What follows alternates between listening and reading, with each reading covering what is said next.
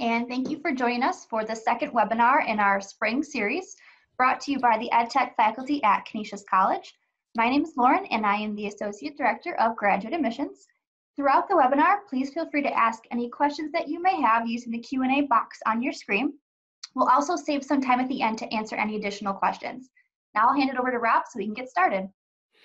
Hey everybody, and good afternoon. Thanks for joining us today here. I know a lot of people are at home since we're having this extended outage with the virus, but we won't make this webinar all about that. It's kind of about that because what I was originally going to present was ways to go paperless. Now you truly have to go paperless if you're not collecting documents from your students. But I wanted to show you how to make online type of tests where we can eliminate the scantron machine. We can eliminate kids waiting to get their scores back. So there's a lot of nitty-gritty details. I'm going to give you that high-level overview today, show you where a lot of the buttons are on these tools. But again, there's a lot more to dig into. So let me take you on a tour here of a couple of websites I have pinned for us to look at. First off is I want to mention, of course, Canisius. We're sponsoring the webinar here from Canisius, and myself and two others are professors in the EdTech program. So you're seeing on the screen here the required courses that you would take. These are all 8-week courses, fully done online. A lot of our students happen to be from inside and outside of New York State because they're all 8-week courses online. And you could go for the full master's or just the first 4 courses for an advanced certificate. So I urge you to take a look if you know you or somebody else is looking for information on a master's program that's fully online. You can take a look at this website here, which is the canisius.edu. All right, on to the next one I want to show you. How many of us buy a vehicle and we have the owner's manual sitting in the glove box and we never look at it? All right, I used to be guilty of that too. The reason why I'm making that analogy here is this is the owner's manual on your screen for Google Classroom. It has the nitty-gritty details about every single little button and feature. Now, I know reading owner's manuals might not be a fun thing to do, but I implore you to please take a look at this because here's chapter 1, Exploring Google Classroom. What we're going to talk about today has to do with assignments. So if I jump to that chapter and I look for it right here, creating a quiz assignment, that's what we're going to dig in deep on today. There's a lot of things I can't show you today though because I don't have a classroom of 20-some students with me now that are taking the test. So I'm going to show you the initial steps to make your quiz, but as far as grading it, you're going to have to look in here to see how you can view by question, by individual, and the ways you can grade things with numerical scores and also with rubrics, which is great. So wanted to point that out to you here. This is the owner's manual for Google Classroom. You would simply start at the website support.google.com, and then from there you'll be able to navigate to Google Classroom. The next tab I want to show you is the Teacher Center for Google for Education. They call these the first day approach. Now, since we had this extended outage and a lot of our teachers are for the very first time becoming an online teacher, this is the place I like to send people to go to look at video tutorials, to just sit back and watch other educators go through the steps of preparing these tools, deploying them out to kids, and then how to use them on a back and forth basis. So the screen I have up here is teachercenter.withgoogle.com. And then from there, it's first day trainings. The one I'm showing you here brings you to the basics. So if you've never really dabbled around with Google Classroom, this is where it would be a great place to start looking at a couple of video tutorials. Then after that, they have some tricks, and this is what I'll be covering today, which is how to create a quiz form from Google Classroom. These are all shareable, so you can share these out easily to colleagues as well. So feel free to use this site as a reference for when you're dabbling into Google Classroom and or Google Forms. So now here we go into Google Classroom. I've created a class for us to use today, just called it a sample class, and I have one student enrolled in it just to show you what it looks like from a student point of view. But if I go into here and I go into my classwork tab, I've prepared 2 different quiz types. I'll start with quiz number 1 here. I call it the scantron style.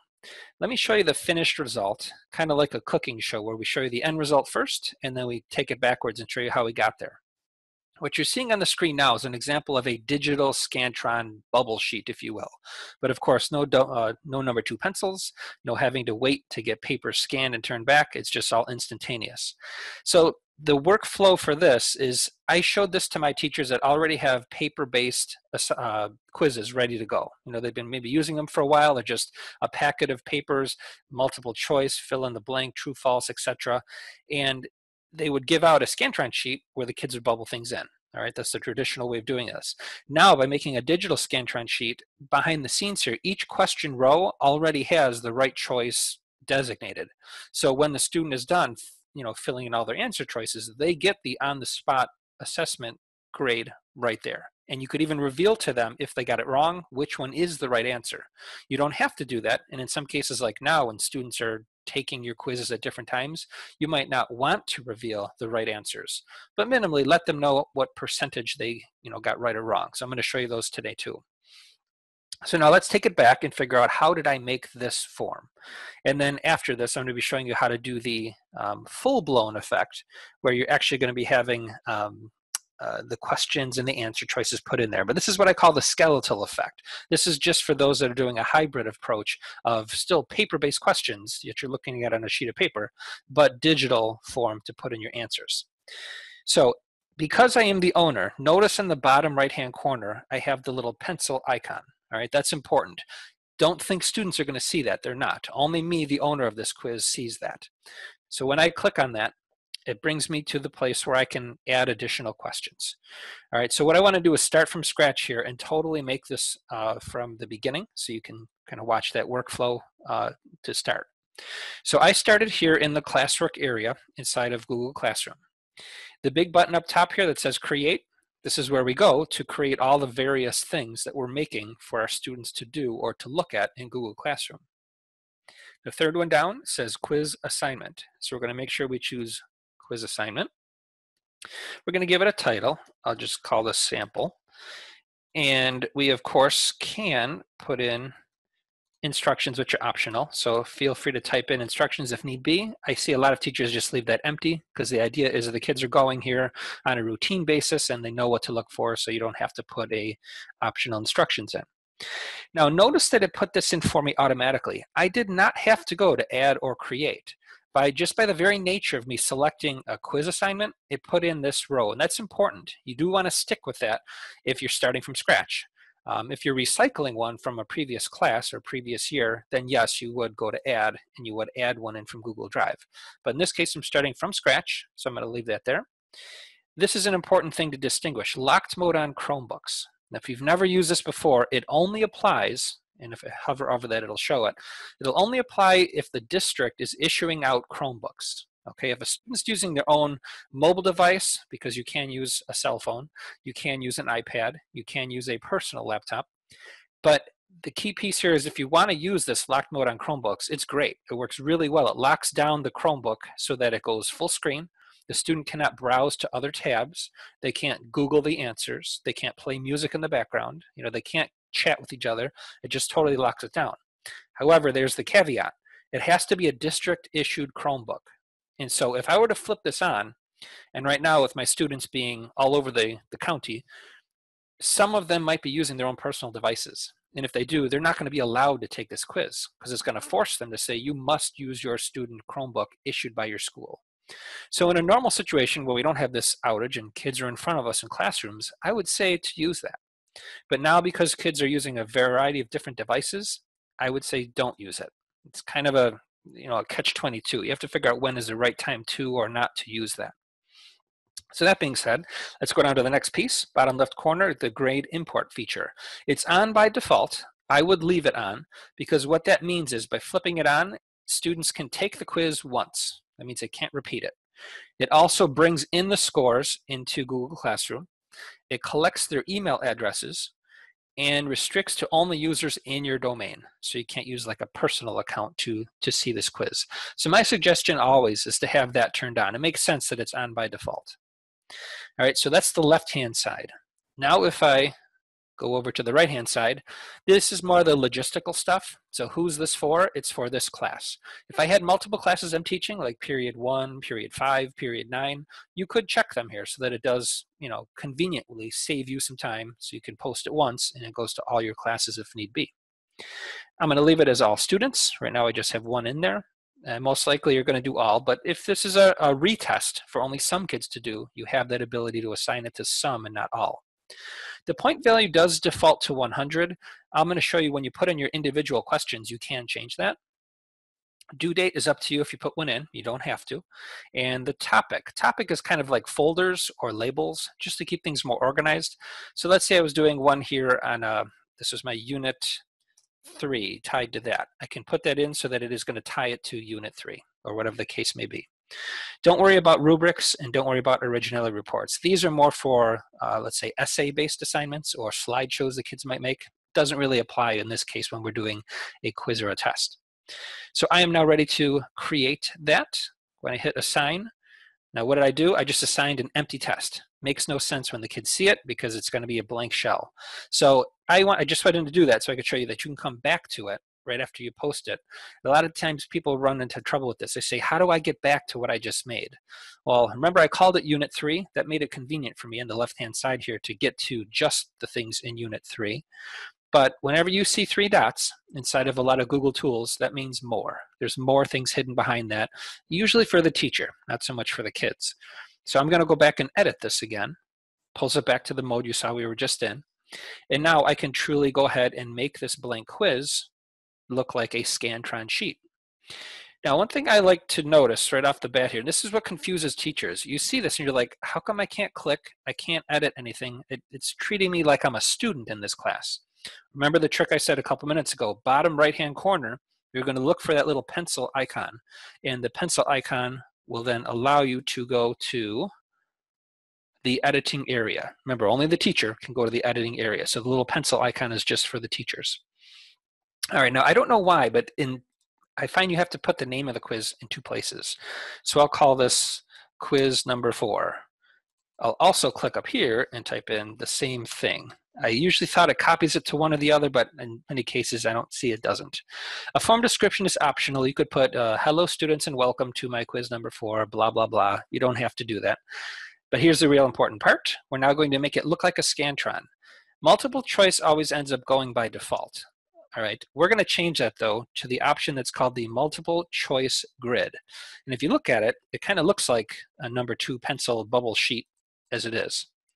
Now this gets a little confusing. You're dealing with rows and you're dealing with columns. So imagine what a scantron sheet looks like. The rows usually say something like question, I like to abbreviate and put Q1 and Q2 and Q3 and so forth. I would just keep going down the row. All right. For the columns now, this would be your choices. So some of you do A, B, C, D. Some do choice 1, 2, 3, 4. However you're going to do it, I'm just going to pretend that I'm using letters instead of numbers. And let's even say that we have choice E. Let me move myself out of the way here. And we're going to go add column E. Now at any time, if you want to see what it looks like, because I just did a lot of work here and it'd be important to see, am I on the right track? Am I doing this the right way? You look for that little eyeball symbol in the upper right-hand corner. The eyeball symbol is where you can preview what's going on. Notice that it opened in a new tab as well. All right, so far so good. I'm happy with what I see. Although untitled question, I don't really want that to be there. So watch what I'll do is I'll just change it here and I'll say, I'll just repeat the name of the quiz itself. So now we'll use the eyeball and it just says quiz 4 and there it is. We're not done yet. Looks like we've, on the right track here, but we forgot the most important step, which is put in the answer key. So bottom left-hand corner of the interface, it does say in blue, answer key. I'm going to give each one of these, I'm going to make these 1 point each. So notice that you can change the number of points and you can even put decimals in there too if you wanted to. So this is my answer key. Let's say question 1 is A, next one is C, next one is B. And I'll hit done. So for me on the teacher view, I get to see that there is an answer key with 3 points in it. But when it comes time to see it for the student view, they don't, obviously. All they see is this empty form and they can make their choices as they go. So that is pretty much what it takes to create a skeletal view, a scantron type form. One thing I would suggest that you do flip on at the bottom is require a response in each row. That means that the students cannot leave anything blank. And I'm thinking might as well put an answer in even if you don't know, because there's a chance you could get it right. If you believe in that philosophy, then yes, go ahead and flip that switch onwards. Okay, so there is no save button. A lot of times people say, okay, I'm all done. Where's the save button? It's not that. Send means something else, and it's actually not applicable here, so I wish they would not have that at this point, but I can safely just close the tab, believe it or not. And you're like, oh my gosh, did I lose it? You didn't lose it, it's still here. So if I close this screen and get back to it here now, and in classwork, looking at Unit 3, there is my quiz that I've created. So it is ready for the students in the class to take it. So that is what I have. If there's any questions along the way, do feel free to put them in the chat box, because I know Lauren is monitoring that. I'm about halfway now with showing you the first style of quiz. The next one I'm going to show you is a little bit more advanced. So I want to make sure we answer any questions. Yes, go ahead, Lauren. So when you're talking back about Chromebooks, were you talking about student Chromebook or student account? So if a student logs onto their personal Chromebook using their school account, does it still work? That would work because it's tied to the login. So even if the hardware, oh, let me think though. If a student has their own Chromebook, that's, we've never used it that way. We've always had it where a student has a school district issued Chromebook, log in with their school credentials, and it works. I don't think we've tried that yet, where if a student has a personally owned Chromebook, but they're still logging in with their school credentials. I'm leaning to think it would work because the privileges follow the login. That's what truly defines the policies, but I can't be 100% sure on that. Okay, a couple other questions are coming through. Because you are sending this through Classroom, you don't need any student identifier field in the quiz itself? That's correct. You don't have to put a field for, what's your first name, anything like that, because if you remember when I was in editing that quiz, actually, no, that's not where I wanted. It was in the edit area. The important part is that switch right there. When that switch for grade import is on, that will capture the email address automatically and restrict them to taking it just once. So that is the important part by having that piece on. If I already created a Google form, can I upload it as a quiz? Yes, you could do that. The way you would do that, if I go to Classwork, Create, Quiz Assignment again, even though it gives me one, a blank one it gives me, I can hit the X here to get rid of it, and then I can go to Add, and I would go to Google Drive, and then I would go locate that form, the quiz form. Then when you have it in, it's important then to make sure it is a quiz. Let me do this. I think it'll let me pull that one back in. Once it's in and you open it, the important part is going to be that you go up here to the gear icon, and then in the quiz area, this is where it gives all those special settings like that switch, making it a quiz, releasing grades. Yeah, this is a good actually time to mention this. Respondents, what they can see at the end. They're all checked, and I'm going to be showing you this. There are times where you don't want the students to see the correct answers because maybe one kid takes this test at 9 a.m., the next kid takes it at 11 a.m., the next kid takes it at 4 p.m. They're taking it at different times. You don't want to reveal your answer key just yet. So unchecking that is a helpful thing. You might even uncheck that, which means that they don't get to see which questions are wrong. But I definitely think people should uncheck correct answers until everyone has taken the test. Then it's safe to check it back again. And again, that's found under the under the gear icon up top.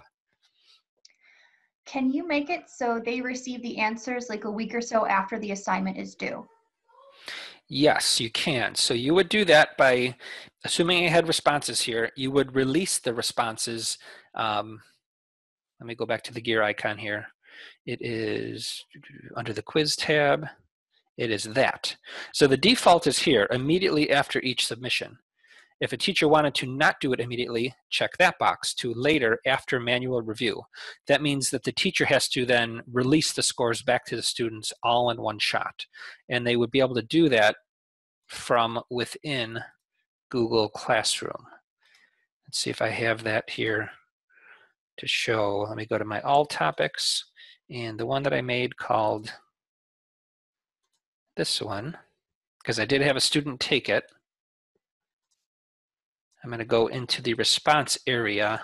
Yes, and I have the one response. So the one student that took this test does not know their score yet. And in order to release those scores, you would be doing that from within Google Classroom in your, let me go to it here, where it says turned in and assigned. It'll show you the total number that have turned in, which means they took it. Turned in really means took it. When you click on that, the return area is up here. So you can see right now it's not released yet.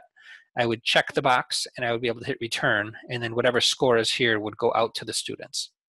And again, there's a lot of intricate pieces here that I'm unable to show you because we don't have actual results, but I encourage you to take a look at the owner's manual, again at support.google.com, and the piece you would be going for is the one that says create a quiz assignment, how to create it, and then for releasing it, there is another section in here, I'm probably just missing it, but it shows about how when you release scores, how to do so they're not immediate.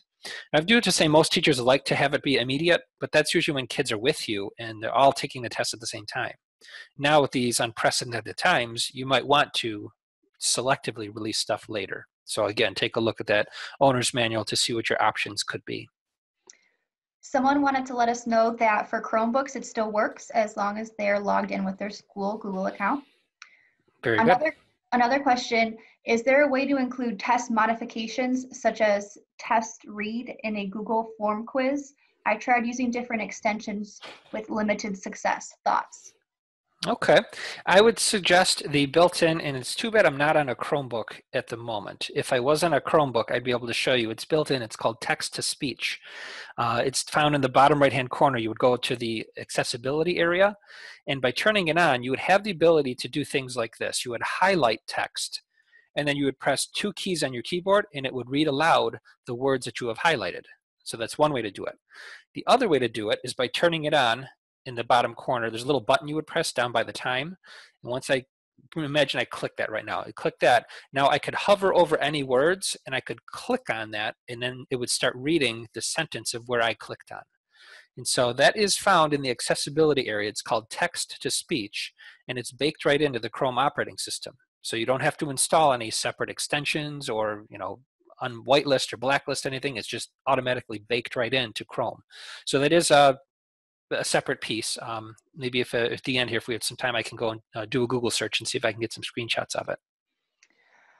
When you uploaded your Google form as a quiz, can you also put an answer key in at that point?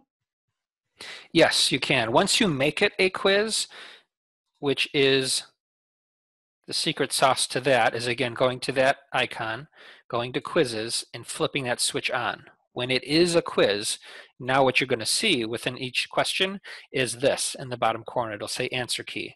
And that's where you go in and you choose which one is the correct answer. Hit done.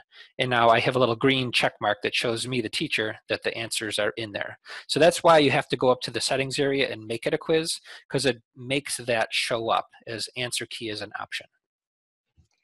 If you wanted to send a quiz out during this extended break, do you have to set up a time frame? No, you do not. It can be something that when you create it, you will have the option. I need that to light up. There you go. Up in the upper right-hand corner, assign means it would go out immediately right now. But let's say we wanted to schedule it for sometime in the future, like tomorrow morning at 10 a.m.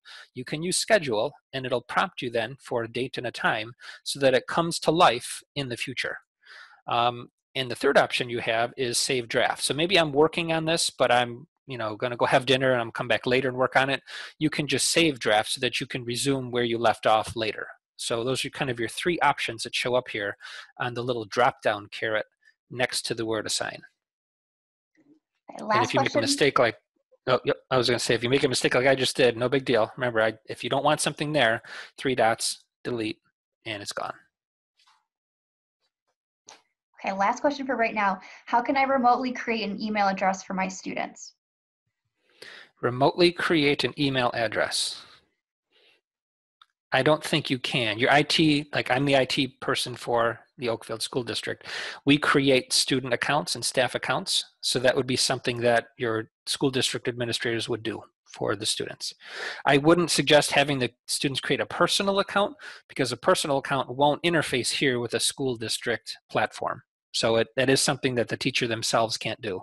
They have to most likely open up a help ticket and have their IT staff do that. All right, so if that's it, we're going to move on to our next piece here, which is the full-fledged approach to taking a quiz online, meaning while I'm the student taking this quiz, I don't have a paper sitting on my desk. I'm not flipping through questions. I truly am staring at the computer screen the entire time because the question choices and the answer choices are all on the screen. Now, as you can imagine, that means more work on the teacher because you're going to front load your efforts here by typing in all of your questions, putting in your images, graphs, charts, etc., and your answer choices. However, keep in mind, because it's digital, once you make it, you have it for life, and you can share it with a colleague, and a colleague can share them with you. So yes, there is some front loading, as there usually is when you digitize something, but then changes you make over the years and months that you reuse it become much easier, because a change on the screen is much easier than a change on a packet that you have to go down to the copy room and make more copies and so forth. So for this, I've already made something for us, and I've called this one quiz number 2. And I want to show you the finished result first. So here's what the student sees. I made it the first one, the most common type, which is an objective question, which is just multiple choice. All right, but with multiple choice, there's a 25% chance you could get this right and not know what you're talking about. So I don't really think multiple choice is the best and the only option, but it's the most common, so I made it first. But take a look at my second question. It's a variation of the first. This one, I think you really have to know your stuff in order to get this right. It's harder to guess and stumble across the right answer. So it's a fill in the blank, but I did make it so that it grades itself. You might be thinking, how do you do that? What about capital and non-capital letters and misspellings and things like that?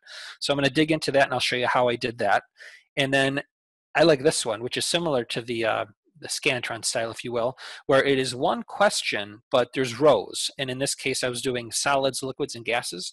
And so I blended in 3 questions into one panel, if you will. So I'm going to show you that type of format as well. Now, I don't have any pictures in this, but I do want you to know you can put in images for each choice. You could put in a graph, so the question might say, refer to the chart above of seismographic waves, and according to that, blah, blah, blah. So you can put in pictures, and you can even embed in videos. Videos most likely coming off of YouTube or Google Drive. So if they need to watch a video and then answer a question, that's possible too. All right, so I went through a lot of advanced features there. Let me show you now how to make what we were just looking at from scratch. So I'll go to create a quiz assignment, same as I was doing before. I'm going to call this one the advanced quiz number 1. All right, instructions are optional. I'm going to use the blank quiz. I'm not going to do locked mode. I am going to flip that on, and in this case, it wasn't on by default. So do take note of that down there for grade importing. And then the logistical stuff on the right-hand side here, it's going to be for all students. I'm not going to worry about a due date or a topic. I'll just leave them empty for now. So I have to now click on blank quiz. So I have my blank shell, and I'll show you that first question I had was, what is the state that has the capital of Albany? I think I asked something like that. So, and of course I spelled it wrong. So there we go.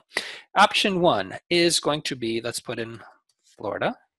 Option 2, New York.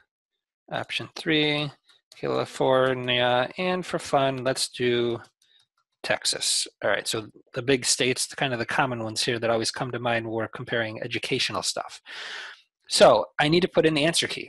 It's not automatic here for you. Notice I'm not going to click on these circles. That's a common misconception. You're not going to click on those. You're going to go right down to answer key. Now you're going to choose the correct answer. And keep in mind, you could have more than one correct answer. So be careful when you're clicking that you don't click more than one. This is the place too where you're going to specify how many points. Some teachers have a favorite number of points. I'm just going to go with 3 for now. And another advanced feature, you have the ability to add answer feedback. So if they get something wrong, you can put in something to look at. If they get something right, you can put information. There's even a website link you can send people to, and even a YouTube video link. So again, really advanced features for those that want to go in and put in those optional pieces for feedback. You have that ability to do so. So that's my first question type, the most common, the multiple choice. Next up I want to do is the one that I was showing you before, the one that's really hard to get right by guessing. So let's say Albany is the capital of what state? Now, this is the important part. I'm going to change it from multiple choice, and I'm going to move it down to short answer. which means it's a wide open piece. Now I do want it to automatically grade. So what I get the option to do here under answer key is put some possible correct answers. Someone could put in NY, but they could also put in New York. They could also put in lowercase New York. They might also put in New York State, or they might capitalize New York State. You see what I'm doing is I'm guessing what I think the students would put in. And all those things I put in, I'm considering those to be acceptable answers. So that means if that's the response they put in, I don't have to touch it. It grades automatically and it treats it as a correct score. If they put in anything else, like spelling mistakes, I will get the option to decide, do I accept it? Maybe I give half credit for it because it's kind of the right answer, but it's spelled wrong. Use your discretion as a teacher, but you have that ability to manually score these as well as automatic scoring. If you do this, mark all their answers as incorrect, that means if they put anything else in, it automatically will get marked wrong. So I tend to not check that box. I let it be there so that I'm allowing grace. If the student spells it wrong, I might give them credit, but take a half a point off if need be. So now that I have that in there, I can move on to my next question. So I'm going to add, and this next one is going to be what I was talking about before, the grid view. All right, that multiple choice grid, like I was showing you a little bit before. Again, we're dealing with columns and rows. So if you imagine I want to do the solid, liquid, and gas, solid, liquid, and gas for me is going to be the columns. So I would do it like this. I got to move this out of the way. Solid, liquid, and gas is our example. And now the rows would be our choices in there. So I think I had an apple, I had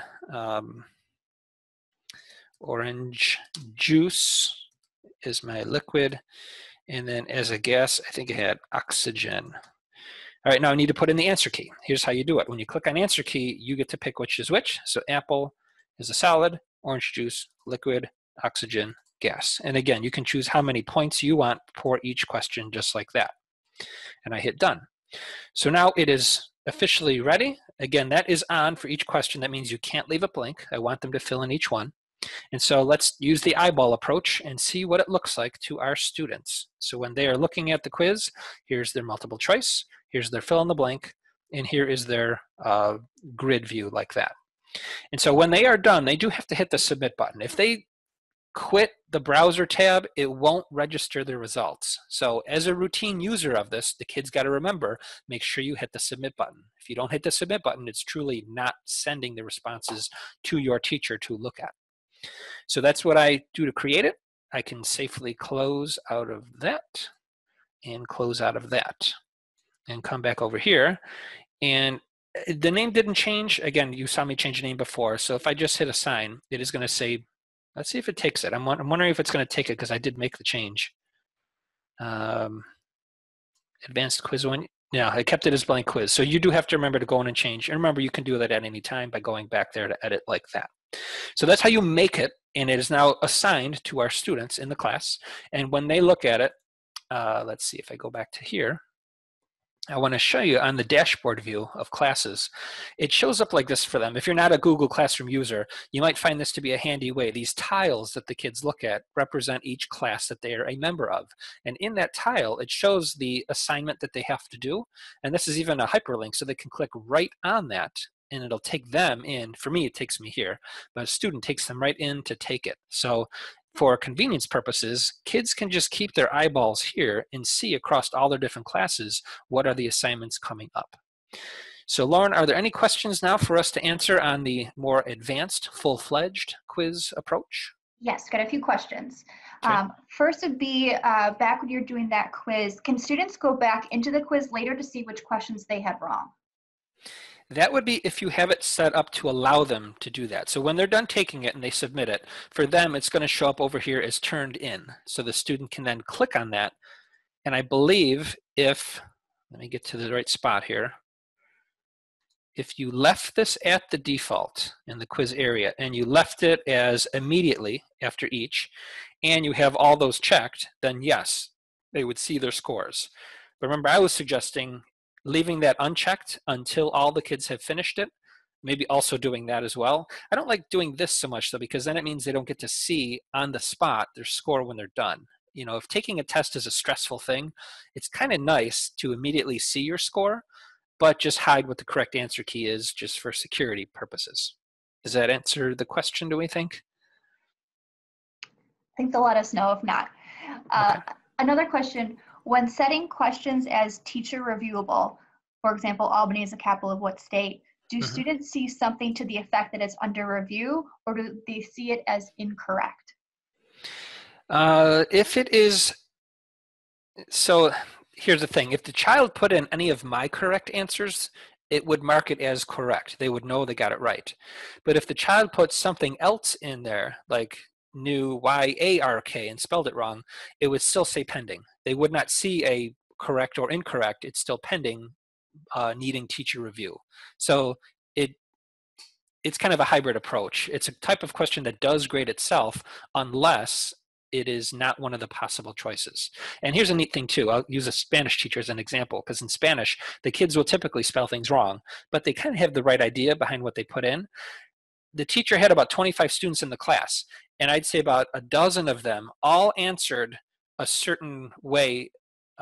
They misspelled it the same way. So when the teacher hit the box to say yes, that spelling is correct, it took it for all 12 students rather than her having to scroll through each and every one and hit yes for each person that spelled it that way. So like what Google does is it groups together for your convenience all of the similar answers, and then you get to either red X or green check yes or no, and it'll approve it or deny it for all the kids at once. So if I could only show you what it's like to grade a full class set here, it is very surprising. Teachers are like, wow, that's pretty neat that Google did it that way, so that you can save your time when you're grading common mistakes. Is there a way to save quiz results if a student completes only part of the quiz? I don't believe there is, because the key piece is at the end, the child does need to hit that submit button. If they don't hit submit, what they've submitted so far is not saved. It's kind of like this has to be done in one sitting. So you do want to make sure that it's manageable and not like 85 questions or something, but a manageable chunk, because they do have to reach the end and hit submit. Another question, our district primarily uses Schoology. However, we also have Google Ed Suite. Can all of these features be built into a standard form, set as a quiz, etc., and then be taken either by link or embedded code? It could be, yes. We as well are both Schoology and Google G Suite School. If I was doing this in Schoology, I would make the quiz myself. I would then make sure that I've gone to the gear icon and I've manually flipped on that switch to make it a quiz. Some of these other choices might not be there because it's not coming from Google Classroom, but I would think that workflow would work. You would place the link to that form in Schoology in the way that they normally would place links in Schoology. So I haven't tried it myself, but I don't see why it wouldn't work. The only thing is, though, the grades passback wouldn't work as nicely, because the grades would only live here in the responses area in the form, but there's no easy way for the teacher to get them from here out to the students. That's the magic behind Google Classroom. Google Forms dumps its data into Google Classroom, and then in my school, Google Classroom dumps it into the student information system. In our case, it is School Tool. So there's a nice transfer between these tools where the teacher never has to manually type in scores any place. They're automatically moved from one place to another by a click of a button. So less integrations by using Schoology, but still doable, I would say. Last question here. When will we see our students' responses? Still to come? When would you see your student responses? When you are looking in this area and you to see what has been turned in, which one did I have turned in? This one?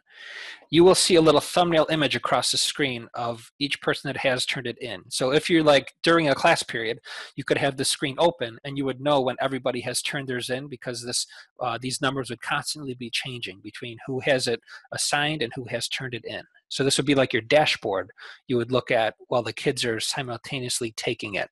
But down here on the left-hand side, also you have the ability to sort by status.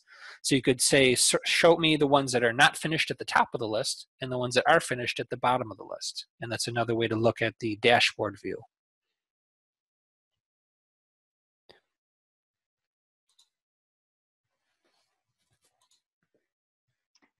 Okay, one more question came through. Is there a way to add parents to Google Classroom so they can view their child's grades in Classroom? Also, Yes. how might one sync Google Classroom with Schoology? All right, the first question is the easy one. Under the People tab, this is your roster of all the students in your class. So pretend that's the name of an actual student. You should have, if you're, now I'm saying should, if your IT staff, like that's me in my district, if you've turned it on to allow Guardian notifications to be there, you will see this button. By clicking that, you would then type in the email address of the parent. And then the parent simply gets an email, I think it's once a week, that just gives them the information about how their student is doing in that class. So the parent does not need a Google Classroom account. Parent does not even need a Google account or a Gmail account. They just need an email address, and it simply sends out an email address to the parent. So that is configured not only here to put in the actual parent's email address, but over here in the gear icon, down at the bottom, right here it is, Guardian Summaries, if that switch is flipped on. And then they have the ability to do that, and then you can even see an example of what it would look like there. So that's kind of a roundabout way. It's not really has to do specifically with quizzes, but it's to do with any of the content so that the parents can be up to speed on what's happening inside of here. So now the other part of that question was about syncing with Schoology. The two really won't sync together.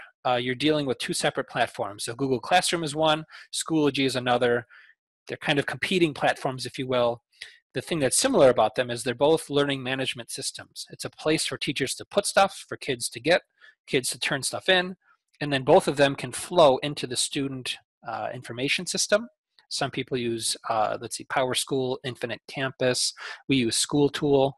That's where the grades go officially, where the report cards come from. So the two really don't integrate well together. In Schoology, you could use Google Tools, but you're really not using Google Classroom as the tool. You're using like docs, sheets, slides, that kind of thing. So I hope that makes sense. Another question, are you grading by student or by question or either? You could do either. That's a good question to bring up there. So when you're looking at this and you're in your quiz area, pencil button down there in the corner, looking at responses. So imagine I had more than one response here. You can switch between summary view, question view, and individual view. So the question view lets you look at specific questions here. So let's say I only want to look at that states of matter question. This would show me how each and every student responded to that question. So I can scroll down and see I'm focusing just on my solids, liquids, and gas question only. Or conversely, I want to look at individuals. I want to look at the complete test submission from each person that took it. And this would be how you do that. Here's the drop-down list, and this would be a drop-down list chronologically of all the people that took it.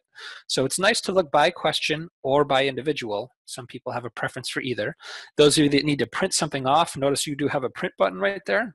So if the student, I needed to print off, say, a response for a parent to look at, I could print off the entire test for that person.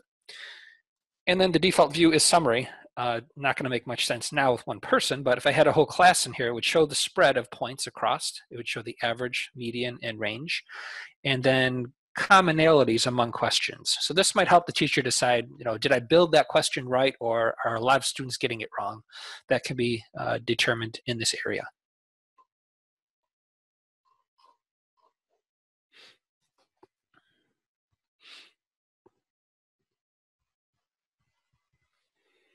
So any other questions for the good of the order?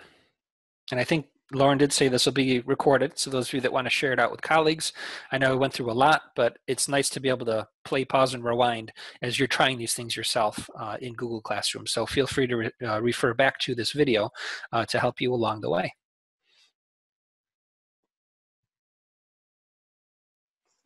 Give people a couple seconds here if they want to type in some questions.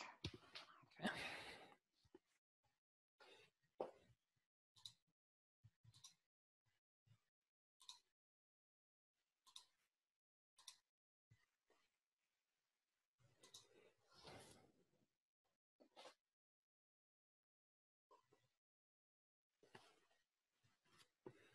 While we're waiting, I got one more thing here too. When you're on the stream is your chronological flow of everything posted with everybody in the class.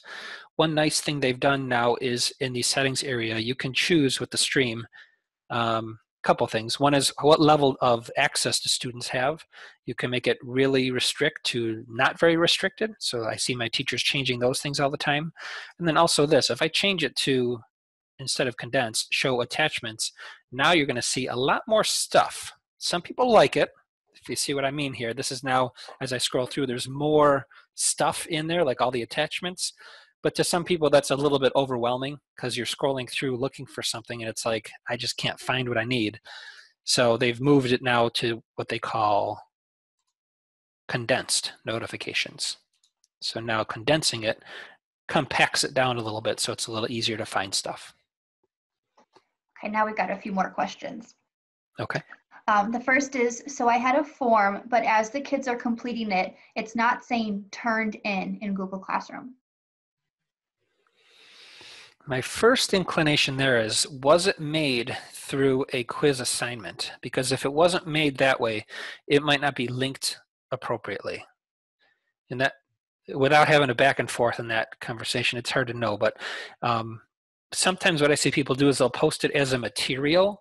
Materials are kind of things for reference only, but students don't realize that, you know, they're taking this quiz and they think that the scores are going in, but they're not. So if it was put in as a material instead of a quiz assignment, that might make the difference. We do have a few questions about how you will receive the video for this recording, and we will be emailing it out to everybody who has attended today, so you'll get that by email. Another question is, how do you get the quiz to the classroom? Get the quiz to the classroom. So I'm starting with my Google Classroom, the appropriate, you know, class period, if you will, or whichever tile you're using. And then it's going to be going to classwork, create, quiz assignment. As long as the students over here are selected under all students, all right, they will get a notification when they visit Google Classroom. They won't get an email. Maybe that's what the person's asking is, will they get an email? I think they do. When it gets posted, I believe an email goes in and says, Mr. Z has assigned you this thing. And so just by checking Gmail, they would be aware. But we like to recommend to our students, make sure you look here in the, let me exit out here, look here on the classes view, because anything that's assigned to you is going to show up here automatically in this tile view. It also, once you're in the class, it will show up under the classwork area as things you need to do. I hope that makes sense. And Joshua, you've got a question?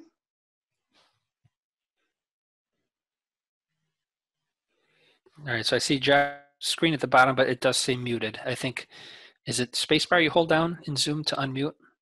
Am I unmuted now? There he is. Yep, I got you now, Josh. Yep. Perfect. Thank you. I'm so sorry. I misspoke earlier with syncing Google Classroom and Schoology. What I meant to say was syncing Google Classroom data with SchoolTool. Is there a way that a teacher could do that, or would I have to go through the IT department through my district? Yep, you'd have to go through the IT department because there was some back-end things I needed to set up inside of SchoolTool. That feature was in beta last school year, and this year it is full-fledged. So we were kind of hesitant to have our teachers try it, but now that we've had people use it, they would never turn back. I mean, it's really a great thing because inside the SchoolTool gradebook, there is a blue G at the top center. You simply hit the G button, and then it says pick your Google Classroom, and you choose it.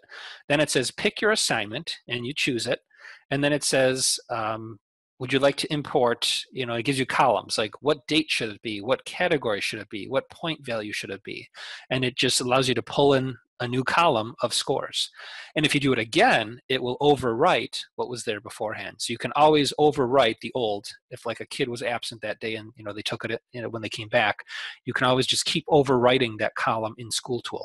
And SchoolTool is smart enough not to create a new column, you know, a duplicate by mistake. It recognizes that it's the same thing.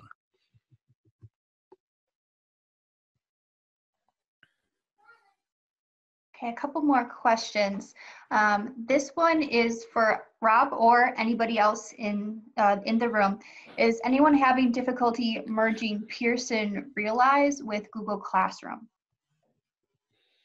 Yeah, that one I don't have experience with. That's not a tool that we use, the Pearson tool.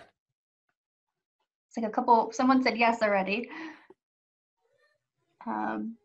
One other question. I can see 16 kids completed the form, but Google Classroom says only 5 kids turned it in. Why? That has to do with like a linkage thing again. I'm thinking that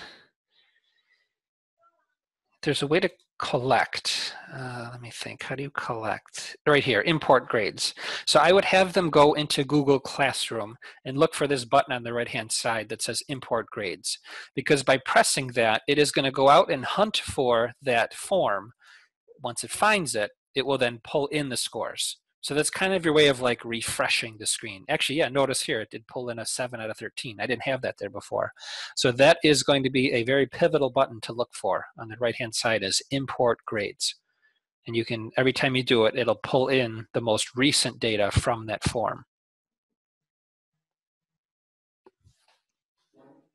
Can this work for reading comprehension? Can you have a reading passage attached? So when you're making a quiz, if you wanted a reading passage, let's see if I put one in here. I would add a new section to do that. I believe it's the bottom piece here. Or is it the text? No, that's title and description. There's a way for you to add a new, oh yeah, when I added a new section, it now gives me, this is what I was thinking of. I could say reading passage number 1. And then I would actually type it in down here. You have unlimited text there, you can put it in. So that's a passage they would see, and then right underneath it would be the question. So I would kind of trick that out. The way I'm doing that is just by making a section. Also worth noting too, I should mention this is relatively new. Import questions, you might have, or your colleagues might have shared with you other quizzes. If you click that button, they're now allowing you to choose previous forms that belong to you. And once you choose one, let's see if I get one that actually has actual stuff in it. You can then say, I want that question from that form. So you can pull in question, like a question bank. You have a question bank of your own stuff as well as stuff shared with you. So that's kind of something I reminded myself when I saw that. But to answer the question about the reading section, reading passage, I would say adding a section would be the way to do that.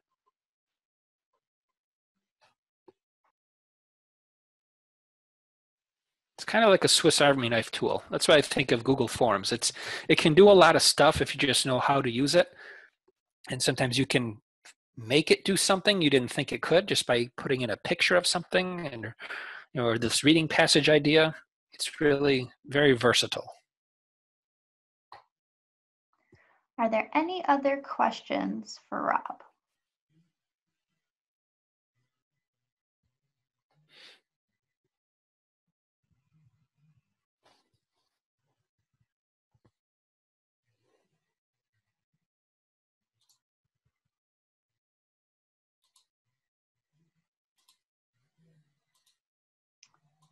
I think that might be it for now. But as I mentioned, you will be receiving the link to this video by email. So we'll use the email address that you used to register for the webinar today. We want to thank Rob for presenting and sharing all of this useful information for us. Thank you very much. I appreciate it. And then be on the lookout for other upcoming webinars in our spring series. So thank you for attending today.